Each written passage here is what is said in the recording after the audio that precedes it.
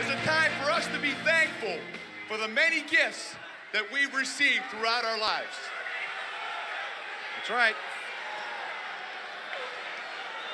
For instance, I am thankful for the incredible talent that I've been blessed with.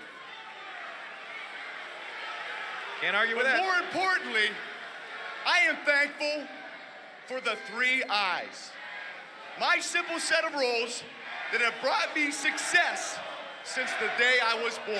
Listen to this, Michael. You gotta love the 3-I credo. Listen to the crowd. Please. They are intensity, integrity, and intelligence. Yes, intelligence. Thanksgiving is also a time for us to give to one another. All right. And tonight, my gift to you is to put on another fantastic performance for all of you to enjoy. And I hope that you give back to me a gift that I truly deserve and would be very proud to have. Your utmost respect and support. Happy Thanksgiving from your Olympic champion. How much more can you ask than that, Michael Cole?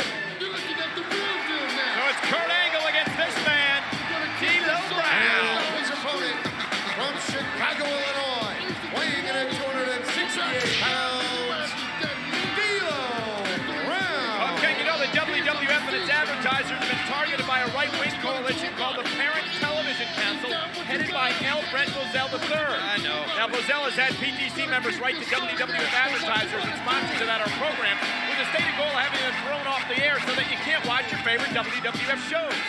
Now, the sanctimonious L. Brett Bozell III has appointed himself your censor, and he and other PC members target programs which they do not feel are appropriate for you to watch. Shouldn't you decide for yourself and for your family what you consider proper viewing? This is a country where there is still freedom of expression and freedom of choice.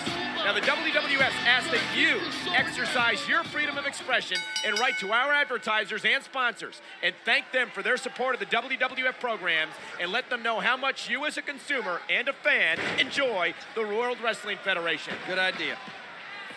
And Ken, we'd like the fans to get a piece of paper and a pencil now, and if you'd like to express how you feel, please write the U.S. Navy, Commander Howington, at 5722 Integrity Drive, Building 784 in Millington, Tennessee. And the zip code is 38054.